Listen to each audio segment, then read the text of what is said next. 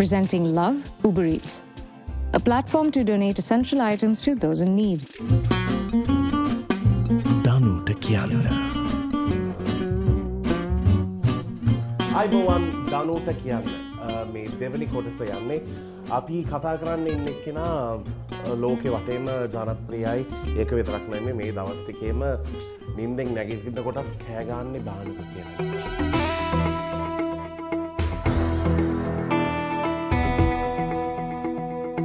Bhanuka හොඳට සෙල්ලම් කරා. ඕම තමයි දැන් මිනිස්සු ගොඩක් මිනිස්සු ලංකාවේ නැගිටින්නේ. අයිබෝවන් කියන්නේ Bhanuකට. අයිබෝන් දනු. මේ පළවෙනි වතාවට මම සිංහල වාර්තාය කතා කරන්නේ. හොඳයි. තේරෙනවා නම් ඇති පුතා. හරි මම කියනවනේ මට පර්සනලි මම Bhanukaගේ ලොකුම ෆෑන් කෙනෙක්. හැබැයි අද වෙනකම් මම ටී-ෂර්ට් එකක් ඔය මොනවත් නැහැ because එයා කෙට්ටුයිනේ.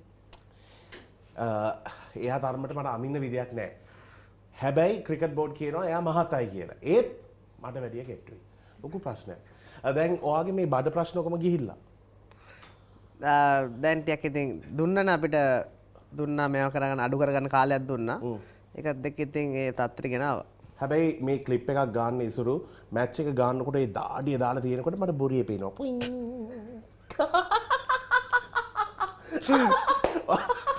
ඔයාගේ විතරයි පේන්නේ. And once you just serve it up, if you just miss your length and go full. ලොකු ටී-ෂර්ට්ස් හදන්නේ නැද්ද ඒගොල්ලෝ? හදනවා. මම හිතුවා අර බොරිය පෙන්නන්න ඕනේ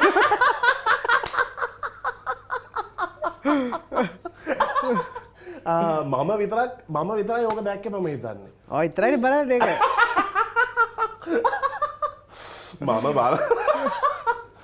මම ෆොලෝ කරනවා ක්‍රිකට් එක. හැබැයි ඔයාගේ මම පර්සනල් ඇටෙන්ෂන් දීලා තමයි බලන්නේ. හරි දැන් කියන්න ශ්‍රී ලංකා ක්‍රිකට් මේ ගොඩක් කල් අපිට මේ hina වෙන්න සතුටු වෙන්න දෙයක් දෙන්න ඇති කමට ගොඩක් කටිය බැන්නා. ඉතින් ටීම් එකට මේ වැඩක් නෑ. ඒගොල්ලෝ ගියාට පස්සේ වැඩක් නෑ. මේගොල්ලෝ ගියාට පස්සේ වැඩක් නෑ කියලා. හැබැයි මම හැමදාම කියන්නේ ඒගොල්ලෝ මේගොල්ලෝ 50 පැනට පස්සේ ගන්න බෑනේ ක්‍රිකට්. සෝ ඔයා කියන්න මේ සැරේ අපි ටීම් එක බලනකොට අපි හිතුවේ ඒ වෙනස් කොටස් නැතුව ඔක්කොමලා එකට එකතු වීමෙන් අපි ඔක්කොමලා දින්න කියලා ඒ ලුක් එකක් තමයි තිබ්බේ. මාරු වෙලාද ටීම් එක ඔයා දැන් සීනියර් කෙනෙක්නේ. නෑ දන්නව ඇත්තටම මම හිතන්නේ මේ ටීම් එක අරන් බැලුවොත් එම හරි එකමුතුයි. ඒක ගහද්දි මම දැන් එළියට අපිට වඩා හුඟක් පේනවා එළියෙන් ඉන්න අපිට ස්පෙක්ටර්ස්ලා හුඟක් කතා කරලා කියනවා හරි එකමුතුයි. ඉතින් මම හිතන්නේ ජයග්‍රහණය කරන්න වැඩියෙන්ම මුල පුරලා තියෙන්නේ අපේ එකමුතුකම. මොකද ඇත්තට අන්තිම අවුරුද්ද කරන් බැලුවොත් එම අපි හුඟක් පසුබෑම් තිබ්බා.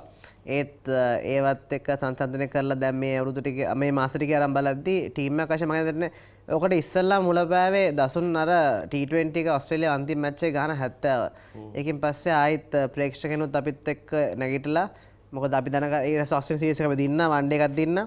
ඊට එහෙම ඒෂියා කප් එකට ආවා. ඉතින් මම හිතන්නේ අර දසුන්ගෙන් තමයි පටන් ගත්තේ. ඉතින් මම හිතන්නේ හරි කැප්ටන් කෙනෙක් ඉද්දිත් මොනවා වුණත් ඒක මුගක් බලපානවා. ඊට පස්සේ ටීම් එකටත් හරි ෆ්‍රීඩම් එකක් දීලා දිනවා. ඉතින් පොඩි කට්ටියක් ඉන්නවා 4-5 දෙනෙක් ඉන්නවා සීනියර් ප්ලේයර්ස්ලා. ඉතින් හරි එකමුතේ. ඕක තමයි මම හිතන්නේ වැදගත්ම දේ ජයග්‍රහණය කරන්න. කොච්චර සීනියර් කොච්චර ජූනියර් වුණොත් ඒ අන්තිමට ඒ 11 දෙනෙක් එළියට එනකොට ඒ කට්ටියනේ ඒ ගේම් එක ගාගෙන යන්නේ. එතන සීනියොරිටි බලන්න ගියොත් නම් වැඩක් වෙන්නේ නැහැ. මම හිතන්න විදිහට දැන් මේක වානේ මම හිතන්න විදිහට ඉස්සර තිබ්බනේ ඉංග්‍රීසි කතා කරන්න කට්ටිය එක පැත්තේ ඉන්නවා අනිත් පැත්තේ මේ තාම සිංහල විතරක් කතා කරන්න පුළුවන් කට්ටිය එක පැත්තේ ඉන්නවා. එතකොට තේරෙනවා මේ කට්ටිය දෙන්නම එකට කතා කරන්නේ ඇයි සමහර කට්ටියට ජනප්‍රිය වුණාට පස්සේ සිංහල මතක නැති වෙනවනේ. සෝ ඒ වගේ අනිත් එක ඇක්සන්ට් උත් තියෙනවා. දැන් ඕව ඔක්කොම අතහැරලා දැන් එක මුතුවේ ඉන්නකොට ඕගොල්ලෝ සිංහලින්ද වැඩිම කතා කරන්නේ? ඇත්තටම අපිට දැන් හුඟක් සිංහලෙන් තමයි කතා කරන්නේ මුළු ටීම් එකම. හැබැයි ඉතින් බොරු කියන්න ඕනේ අපි දැන් ඔය අපේ කියන්නේ අපි හැමෝම හුඟක් දන්න කට්ටිය නෙමෙයි. දන්න කට්ටිය නොදන්න කියන්නේ අපේ ආසාවෙන් ඉගෙන ගන්න කට්ටියම ප්‍රසන්ටේෂන් වලට මේ යද්දි මොකද ඒගොල්ලෝ සිංහලෙන් කතා කරන්නේ නැහනේ. ඉතින් ඒවට යද්දි පොඩ්ඩක් අපි උගන්ලා යවනවා. ඉතින් හොඳට ආසයි ඉතින් ඉගෙන ගන්නත් කට්ටිය. ඉතින් අර එකමුතු කමෙන් ඉන්න ඉඳලා මේ ඔක්කොම වෙන්නේ. අනිවාර්යෙන්. අනිත් එක ඕගොල්ලෝ දැන් කතා කරන්නේ ලංකාවේ ඉංග්‍රීසි. ඉස්සර අපි ලංකාවේ කට්ටියත් කතා කරේ පිට රට ඉංග්‍රීසි. කමන්නේ. මම ඉතින් එක දේවල් සයිඩ් එකේ කියාගෙන යනවා ඔයා ගණන් ගන්න එපා ඔයා ගැන. දැන් මම ඔයාගෙන් අහන්න හිටියා ඔයාට ක්‍රිකට් එක්ක සම්බන්ධ වුණාට පස්සේ ඔයාට සතුටු වෙන්න දේවල් හම්බ වෙච්ච තරමට දුක් වෙන්න දේවල්ත් හම්බුණා. අද ඔය ඔක්කොම බලන්නකොට රොයල් කොලෙජ් ඉවර කරලා අන්ඩර් 19 කැප්ටන් කරලා මෙච්චර දේවල් කරලා ඔයා ක්‍රිකට් වෙනුවෙන් දාඩිය දාලා කට්ට කාලා අවුවේ පිච්චිලා ඔක්කොම කරලා තැනක් දැන් නැති වෙලාවක් ඉඳලා ඊට පස්සේ දැන් මේ තත්ත්වෙ ඉන්න එකේ ඔයා මොකද හිතන්නේ? ඇස් දන්නෝ ඉතින් මම උඟක් කලින් ෂෝස් එක මම කරලා මම දෙවියන් වහන්සේ කෙරෙන් උඟක් විශ්වාස කරන පුද්ගලයෙක්. ඉතින් මම හිතන්නේ හරි වෙලාවේ තමයි හම්බෙන්නේ නැත්තේ. මොකද නැත්තම් කාමරට කලින් හම්බුනා නම් දැන් කමට බානුක රාජපක්ෂ ඉන්නත් නැතුව ඇති. එහෙම වෙන්න පුළුවන්. එහෙම වෙලා තියෙන අවස්ථා තියෙන ක්‍රීඩකයන්ට. ඉතින් මම හිතන අවුරුදු 9ක් ඉන්න වුණා. හැබැයි ඉතින් පසුතැවෙන්නේ නැහැ. දැන් සන්තෝෂ වෙනවා. ඉතින් ලබන ඔක්කොම ජයග්‍රහණත් සමග ඉස්සරහටත් මම හිතන්නේ මේ විදිහට සන්තෝෂ වෙන්න පුළුවන්. අනිවාර්යෙන් දුක කියන එක හැමෝටම තියෙනවා ජීවිතේ. ඉතින් ඉස්සරහට යද්දී මෙහෙම සන්තෝෂ වෙලා යන්න තමයි බලාපොරොත්තු තියෙන්නේ. බානුක කියන්න මේ ඉස්සර ඔයා හරි නෝටි බොයි කියලා ආරංචියක් ආවා අපිට. කවුද කිව්වේ? අපිට තියෙනවා සෝසර්ස් මම මීඩියා එකනේ වැඩ කරන්නේ. කුණු ගහ හොයාගන්නද බැරි. කියන්න ඔයාගේ නෝටිකම කවදද මේ අතහැරියවා? ඔයා කියන්නේ නෝටිකම කියන්නේ මොකද්ද නෝටිකම? එක එක දේවල්. මේ එහෙම නෝටි නෑ. මේ මට කියපු විදිහට නම් එක එක දේවල් කරලා තියෙන්නේ. ආ ඉස්සර බොනවලු දැන් ඒකත් නෑ. නෑ ඉස්සර ඇත්තට බිව්වා. හොඳට මගේ කුඩු වෙන්න බිව්වා. ලයිෆ් එකේ කරන් තියෙන ඔක්කොම එන්ජොයි කරලා තියෙන්නේ. මම ඉන්නේ නෑනේ ඒක. නෑ නෑ මම නිකන් කිව්වේ. ඔක්කොම එන්ජොයි කරලා තියෙන. දැන් ඉතින් මම හිතන්නේ වයසත් එක්කම මම දැන් අවුරුදු 30ක් වෙනවා. වයසත් එක්කම යනකොට ඉතින් මැචු වෙනවානේ. මැචු වෙලා දැන් ඉතින් හුඟක් ගෙදරට සමීපව සත්තුත් එක්ක වැඩි කාලේ ගත කරලා වාහන දෙක තුනක් ඉතින් පාවිච්චි කරන ආසාවෙන් ඉන්න ඒ ටික කරගෙන දැන් ඕකට තමයි වැඩියෙන් මේ ඔළුව තියන් ඉන්නේ. අනිත් ඒ කොහොමත් වයිෆ් කෙනෙක් ඉන්නකොට බලා ගන්න බෑ හම්බ වෙච්ච දේවල්. ඔව් ඉතින් කපලා දැම්මොත් ඔව්. නේ බැඳගත්ත පෙරේ ගහන්නත් බෑ. ළමෙක් එම හදනවා කියලා ආසාවක් තියෙනවා. ආසාවක් තියෙනවා දනෝ try කරනවා. බලමු මොකද වෙන්නේ කියලා. බෙරේ ගන්න වෙලාවක් නැද්ද? බෙරේ ගන්න වෙලාවක් තමයි නැත්තේ. බැලුවොත් එළියේ. ඔයාලට බෙරවත් අරන් යන්න බැද? බෑ බෙර අරන් යන්න බෑ. බෙර අරන් යන්න බෑ අපිට. නිකන් ඇහුවා. මම හිතන්නේ බෙර මේ ළඟ ඉන්නේ. කොහම දුරින් ඉන්නේ නැහැ මම ළඟින් තමයි ඉන්නේ. මේ ලංකාවේ වැඩ හම්බ වෙන කෙටි කාලයක් ඔයාට වැඩිම ඉන්නේ මේ බල්ලෝ 7 දෙනෙක් ඉන්නවනේ. 8ක්. 8ක්. මට වැඩිය 3ක් වටිනවා. ගමක් නෑ. හැබැයි ඔයාගේ බල්ලෝ ඉඩ ප්‍රමාණ වැඩියෙන් ගන්නවා. මගේ ඉතින් ලංකාවේ ඔරිජින් ඉඳලා ඒගොල්ලෝ පොඩ්ඩක් පොඩි. කියන්න ඔයා ලංකාවට ආවට පස්සේ පෝස්ට් එකක් දැක්කා Bhanuka is back at home කියලා. ඔයාගේ බල්ලා කෙනෙක් මාර විතර ඔයාගේ උඩ දොයි. ඒක දන්නෝ මේ කලින් පෝස්ට් එකක් තමයි මම හිතන්නේ YouTube එක කවරේ දාලා තියෙන්නේ. කොහොමත් ඒක තමයි වෙන්නේ ඇත්තටම. ඒ වෙන දේ තමයි ඔය පෝස්ට් එක මම වීඩියෝ එක පොඩක් කලින් එකක්. මේ ආම්පස් ඉතින් මම කරන්නේ ඉස්සෙල්ලාම ආපු ගමන් අඳුන් ඔක්කොම ගලවනවා. මගේ අඬ එක තරම් තමයි අතුල්ට යන්නේ. බෑ මොකද නැත්තම් අඳුන් ඔක්කොම ජරා කරනවා. ඒ කියන්නේ කොහෙද ගිහලා ගොඩක් කියලා ආම්පස්සේ මේ ඒ කියන්නේ ඔයා පොඩක් ඉන්න. මේ පොඩ මට හරියට හොයාගන්න ඕන යෝලුවේ. ඒ කියන්නේ ඔයා ජංගි නැතුව යන්නේ ඇතුළට. නෑ නෑ ඇඳගෙන යන්නේ ඒක විතරක්. ජංගි විතරයි යන්නගෙන යන්නේ. මොකද නැත්තම් මුළු ඇඟම සපත්තු කලිසන් ෂර්ට් ඔක්කොම සවත්තු කරනවා. ඉතින් ඒක විතරක් ඇඳගෙන ගිහිල්ලා පොඩ්ඩක් විනාඩි 15ක් හැමදාම දැන් එන්ට්‍රන්ස් එකේ ඔක්කොම ගන්න. හැමදාම නෙමෙයි පොඩ්ඩක් ටුටුවර ගිහලා ආවා. පිටින් ඉන්න මිනිස්සු ඔක්කොමලා බලලා. බාරුක එනවා කියලා ඔක්කොමලා ඒ එලේට. අද ගලවයි ඔක්කොම කියලා එනවා. හරි හරි ඕකේ. ඉතින් ඔක තමයි ඉතින් ඔහම ගිහලා හොඳ වෙලාවට ඒ කාර්යය යන්නගෙන යන්නේ because බල්ලෝ දන්නවනේ. ඔව් බල්ලෝ දන්නවා. බෝඩ් දැක්කම දුවගෙන යනවා ඒ කාර්යය. හරි පරිස්සමෙන් ඉන්න බල්ලෝ. හරි හරි ඒක හොඳ වෙලාවට. දැන් මට ආරංචියක් ආවා ඔයාගේ වයිෆුයි කවදා හරි රණ්ඩු වුණොත් පළවෙනිටම රණ්ඩු වෙන්නේ බල්ලා කාගේද කියලා. ඔව්. බල්ලා ඉතින් මගේනේ බල්ලෝ ටික. ඔක්කොම මගේ. එකක්වත් එයා ගෙනාවේ නැහැ. නෑ එයාගේ බල්ලොත් මගේ තමයි. තේරෙනවා. බල්ලෝ ඔයාටද වැඩිම ආදරේ? වැඩිම ආදරේ මට. එයාට මේක ආදරේ කෙනෙක් ඉන්නවා. රයිලි මට ජර්මන් ෂෙපර්ඩ් එකනේ එයාට ඇටැච්ඩ්. ඉතින් මම කිව්වම තමයි ඔක්කොම ලෝයල්. ලෝයල් හරි. හොඳයි ඔයා විතරයිනේ ෂෝ එකේ ඉන්නේ. ඒක ඔයාට ඕන දෙයක් කියන්න ඕන දෙයක් කියන්න පුළුවන්. දැන් කියන්න අද ටීම් එකේ ගොඩක් කට්ටිය ඉන්නවා. දැන් මේ සැරේ ගොඩක් කට්ටිය ජනප්‍රියත් වෙලා මට හරි සතුටුයි. මට ඒක බලනකොට හරි ආඩම්බරයි because එක කාලයක් තිබ්බා ගොඩක් කැපිලි තිබ්බා අපිට පේන්නේ දෙන්නෙක් තුන් දෙනෙක් ටීම් එකේ අනිත් කට්ටිය ගැන කවුරුත් දන්නේ නැහැ. දැන් බලනකොට ඔක්කොමලාට ඒ තැනක් තියෙනවා. ඒගොල්ලන්ට නමක් හදා ගන්න පුළුවන්. මිනිස්සු ඒගොල්ලෝ වට කරගෙන ආදරය කරන්න chance එකක් තියෙනවා. දැන් ඔතන ඔච්චර ගොල්ලෝ ඉන්නවනේ. කවුද නෝටිම එක්කෙනා? හැම පැත්තෙන්මද? ඔව් හැම පැත්තෙම. හැම පැත්තෙම ඉතින් හැමෝම දන්න චාමික තමයි නෝටිම. නෝටිම. very naughty. ලහිරු කුමාරත් හැබැයි ටිකක් naughty. දැන්නේ බැන්දේ. දැන් බැන්දේ. දැන් naughty වෙන්නේ. වගේ යාළුවනේ ලහිරු. ඔව් ඔව් කැන්ඩි වලනේ. අපි මම ක්‍රිකට් ගන්න කාලේ එයා මාත් එක්ක ඒ ටීම් එකේ හිටියා. බොරු කිව්වට පස්සේ පොඩ්ඩක් අමාරුයි. ඔයා කියන්නේ මේ ඔයා හිතන්න විදියට ෆියුචර් ලංකාවේ ක්‍රිකට් ඩෙෆිනිෂන් පැත්තට එන්න පර්සනැලිටි කෙනෙක් කියන්නේ කවුද?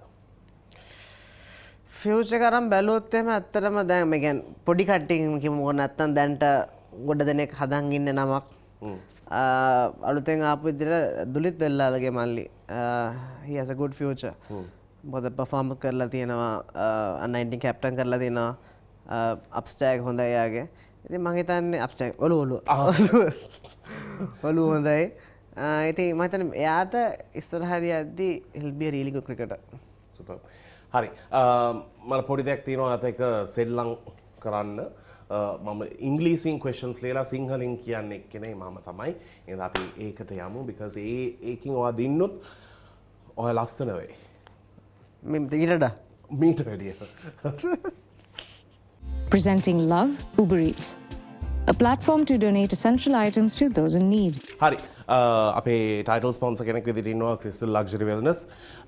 මම දැක්කා ඔයා ආවේ කට්ට වෙලා කළු වෙලා යන්නේ නැතුව ලස්සන ස්කින් එක දිලිසි ඉන්න ඕනේ අනිත් මැචස් ටික ගන්නකොට T20 එකේ නිකන් ඔයා ග්‍රවුන්ඩ් එකට එනවා අනිත් කටිය ෂේඩ්ස් දාලා බලන්න තරමට ලස්සන වෙන්න මම මේක ඔයාලට දෙනවා. හැබැයි මේ ක්වෙස්චන්ස් එකට ආන්සර් දෙන්න. පොඩ්ඩක් මගේ රෙන්ඩරින් ටයිම් වැඩි වෙයි. පොඩ්ඩක් මේක ඉංග්‍රීසියෙන් කියවලා සිංහලෙන් දාන්න ඕනේ. ඔයා වැඩිම ට්‍රස්ට් කරන්නේ ෆ්‍රෙන්ඩ් කවුද ක්‍රිකට් ෆීල්ඩ් එකේ? දසුන් ශානක. ඔයාගේ ආසම කට්ටිය කවුද? ආස නැති කට්ටිය පල්ලයට දාන්න පුළුවන්. ආසම එක්කෙනා කවුද? ආසම නැති එක්කෙනා කවුද කියලා ඔයාලට තෝරන්න පුළුවන් මේ කට්ටියගෙන්. අර්ජුන රණතුංග, කුමාර සංකාර, සනත් ජයසූරිය, මහිල ජයවර්ධන, මුත්තයියා මොරලීධරන්. සනත් ජයසූරිය, අර්ජුන රණතුංග, කුමාර සංකාර, අනිත් කවුද? මහිල සහ මුත්තයියා. sorry මහිල, කුමාර සංකාර, මුරලීධරන්. හරි. ඔයාගේ වයිෆ් ඔයාට පර්මිෂන් දුන්නොත් දෙවෙනි එක්කෙනෙක්ව බඳින්න පුළුවන් කියලා. ඔයා බැඳලා ගෙනියන්නේ ගෙදර කවවද? මම වයිෆ් දුන්නත් පර්මිෂන් මම අරන් යන්නේ නැහැ කවවත් බදලා. බැඳලා වෙන ගෙදරක තියාගන්නවා. නෑ මම ආයෙත් බඳින්නේ නැහැ. එකපාරක් බැඳලා මෙහෙම හරි. good choice. දැන් ඔයා ලෝක වටේම ඉන්න බෝලර්ස්ලා අතර ඔයා හම්බ වෙච්ච ටෆස්ට් බෝලර් කවුද? ටෆස්ට්ම ඇත්තටම පික් කරන්න බඩ අම්මා රෂීඩ් ඛාන් ඇෆ්ගනිස්තාන්. ඒගොල්ලෝ ආවනේ හොඳට. හොඳට කරා. කවුද වැඩිම ටීම් එකේ කන්නේ කියලා? කන්නේ අෂෙන් බණ්ඩාර. හොඳට කනවා. හොඳට කනවා. මහත් වෙන්නෙත් නැහැ. කර්මයක් කනේ මටත් අපි බැලුවත් කෑව මහත් වෙනවා. අහන්නත් එපා. එහෙනම් මම ක්‍රිකට් නැවතුනේ. ඒක කැම්බල්ලින්ද?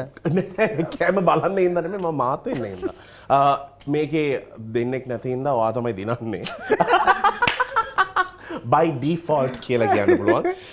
බානකෝ ආ දැන් මේ රට වටේම යනකොට නැත්තම් එහෙට මෙහෙට යනකොට ඒ දවස් අපි හම්බුණා පොඩි කෝපි පාරක් බොන්න. ඒ වෙලාවේ මම දැක්කා බානුගේ ගතේ සල්ලි තිබෙන හරි ස්ට්‍රෙස් වෙලා හිටියේ. එතකොට මම කිව්වා ඩනු මගේ ATM එකේ ලඟ කොයිවත් නැහනේ. මම කිව්වා නෑ ඔයාට යන්න බය වෙන්න දෙයක් නෑ. ඕනේ ATM එකේ ගිහලා සල්ලි ගන්න කියලා ඔයාට කිව්වනේ මතකද? ඇයි කියලා දන්නවද? ලංකා පේ කියලා කට්ටිය මගේ යාළුවෝ. ඒකම තමයි වාට මේ සල්ලි ඔය බෙදා ගන්න බදා ගන්න ඔක්කොම දෙන්නේ.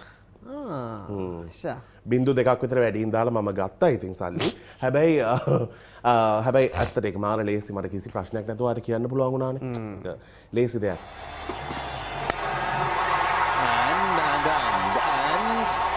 And 6.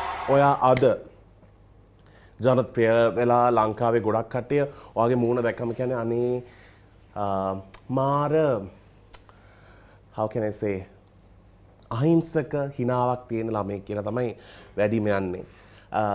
මේ අහිංසක කමට ඉස්සර හරි සැර බානෝ කෙනෙක් හිටියා කියලාත් ආරංචියක් ආවා. හරි නපුරු ඒ කාලේ ඉස්කෝලේ ළමයි ඔක්කොමලාට. නපුරු නෙමෙයි මම හිතන්නේ සැරයි. තාම නෑ. මෙහෙමයි තාම ඉස්සර තරහා යනවා කියලාත් කිව්වා. තරහත් එහෙමයි තරහ යන ලවල් තියෙනවා. තාම තියෙනවා. තාම තියෙනවා මං කාම් සාමාන්‍යයෙන් අර පොඩ්ඩක් තරහ ගියොත් තරහ යනවා ඉක්මනට. ඔව් ගියාම තමයි. පුළුවන් තරම් ඉවසලා කට්ට බැන්නම තරහ ගියාම පොඩ්ඩක් තරහ යනවා. නැත්තම් ඉස්සරත් එහෙම තමයි. ඉස්සර ඩියක් ස්ට්‍රික් මොකද ඉස්කෝල යන කාලේ අපේ ඉතින් ඉන්න ප්ලේස් බලා ගන්නත් එපා. ඒ කාලේ හදා ගන්නත් එපා. ඉතින් එහෙම තමයි ඒ කාලේ. දැන් නම් ඉතින් ගොඩක් නිවිලා ඉන්නේ. කවුද දැන් මේ වතුර මේ වයිෆ් එක වට තරහ යනවද සැන්ඩරීන් මෙහෙමයි ඇත්තටම දැන් අර මොකද්ද ගෙදර දෙන්නේ අගේ නෑ කියන්නේ ඒ වගේ තමයි ඉතින් මේ වයිෆ් කෙන් තමයි ඔක්කොම නහරුණත් අරගන්නේ ඉතින් එයා දන්නවා මේ ඉතින් ඒලා අඩිතර නැමතු හිතේ මුකුත් තියන්නේ නෑ මොකක් හරි ඉතින් අනික් කට්ටිය මොනවා කිව්වොත් මෙයා පොඩි දෙයක් කිව්වොත් තමයි ටක් ගාලා තරහ ගිහිල්ලා ෆයර් අප් වෙන්නේ මට ආසාවක් තියෙනවා එකක් කියන්න ඕන නම් බීප් කරගන්න අරින්නෙත් එයාට අරගන්නෙත් එයාට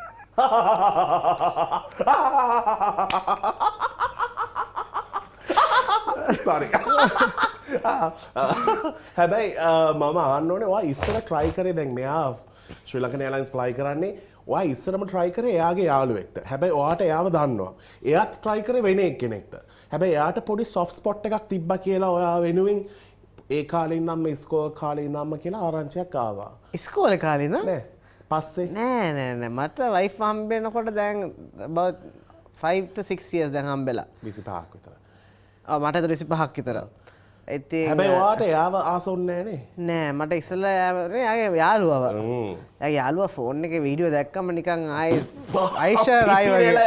අයිෂරාගේ හිටියේ. My god slow motion නේ ඔයා දකින්නේ ඔක්කොම. ඇත්තට දැක්ක ඊට පස්සේ ෆෝන් එකේ දකින්නේ ඇයි? ඊට පස්සේ තමයි ඇත්තට දැක්කේ. මම තාම විහිළු කරනවා. දැක්කට පස්සේ මොකද? නෑ මෙහෙම එයා ලස්සනලා කැත නෙමෙයි හරිද? ඇත්තට දැක්කම පොඩි බොර ඩබල් ළඟට පැපලුවා වගේ. නෑ එයා දන්න මම විහිළු කරනවා කියලා she's also very pretty. ඒත් ඉතින් මෙයානේ ලස්සන. ඒක මේකප් ගලවන්නකම් යා. මම නෙමෙයි කිව්වේ.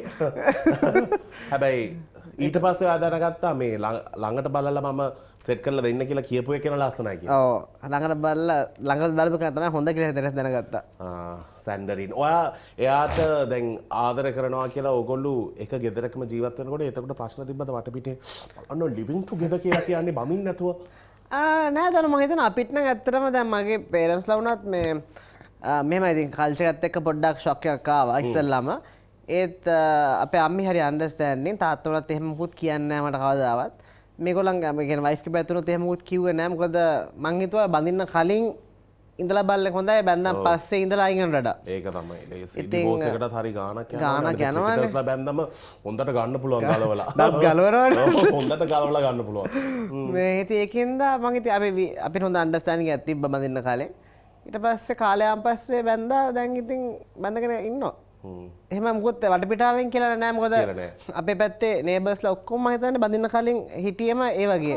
ඔය හරි එකතු වුණා කියන්නේ අපේ නේබර්ස් කමියුනිටි එකක්. මාර කමියුනිටි එකක්. මේ කොයිද කියලා පොඩ්ඩක් දැනගත්තොත් මම මතේ පැත්තට. අනිත් ඒක ඔයා ඇඳුම් ගලවලා යන්නේ ඇතුළට මාර කියමුකෝ අද දැන් ඔයා ගෙදර යනකොට ඔක්කොම ගලවලා යන්නේ එන්ට්‍රන්ස් එකේ. නෑ දැන් ගලලා යන්නේ නෑ. කොහෙට ටුවර් එකක් ගිහලා ඇයි වෙනස මොකක්ද? නෑ දැන් මෙහෙමයි. දැන් මේ ටුවර් එකක් ගිහලා ඉතින් වයිට් ෂූස් අඳගෙන හරි. නැත්තම් වයිට් ටොප් එක නෑනේ. ඉතින් වයිට් අඳාම කිල්ටුන වැඩි. ඒ දවස් දැන් ඔයා මාව හම්බ වෙච්ච ආපු දවස් ඔයා හිටියේ වයිට් සපත්තු අලුත්. සුදු ටී-ෂර්ට්. ඒ කියන්නේ ඒ දවස් ඔව්. එනවා තමයි. ඒතර එනකන් යන්න තිබ්බම. හරි. බොහොම ස්තුතියි බානුකාවට. හැබැයි මම කියන්න ඕනේ අද ලංකාව ගත්තොත් ඔයාව ගොඩක් ආදරය කරනවා මිනිස්සු. මට ඒක බලනකොට හරි සතුටුයි. අවුරුදු 3කට කලින් මම ආව ෂෝ එකට ගන්නකොට වඩ කරා බානුක. හැබැයි අද මේ අවුරුදු දෙකකින් ඔයාගේ නම හදපු විදියයි මිනිස්සු ඔයාට ආදරය කරන විදිය දැක්කම ඇත්තට මේ රාජපක්ෂ නමට අලුත් ජීවිතයක් ආවා වගේ. බොහොම ස්තුතියි බානුකාවට. මේ වගේ humble simple ක්‍රිකටර් කෙනෙකු ඔයාලට හම්බ වෙන්නේ නැහැ. ඇත්ත මම කියන්නේ බොරු කියන්නේ නැහැ. ලේසියෙන් දැනගන්න පුළුවන් කෙනෙක් ලොකු ඔළුව මොනවත් නැති ඇත්ත කියන්න කෙනෙක් කියන්නේ මෙයාට පොලිටිෂියන්ස් පෙන්වන්න බෑ කියලා ආරංචියක්වත් ආවා. ඔය නැගිටලා හායි කියන්න යනෝනේ. ඒගොල්ලෝ හායි කියන්නක. ඒක මම zip කරනවා. හරි. මම කියන්න ඕනේ එයාගේ වයිෆ් මෙහි ඉන්නේ. එයා යන්න දෙන්නේ මෙයා ලංකාවේ ඉන්නේ පොඩි කාලෙටනේ. බබෙක්කුත් හදාගන්න බෑ. එහෙනම් අපි ළඟදිම හම්බ වෙමු. තව අලුත් එපිසෝඩ් එකක එතකන් සතුටින් ඉන්න බානුක. ආවට බොහොම ස්තුතියි. thank you. ඩිජිටල් මුදල් ගනුදෙනුවක් අපේ කමින් බලගැන්වූ ලංකාපේ. අපි 20 වසරක විශ්වාසනීය අභිමානය සමරන වගයි. සැමට සැමවිට ලංකාවේ ඔබේ විශ්වාසනීය ගෙවීම් ජාලය.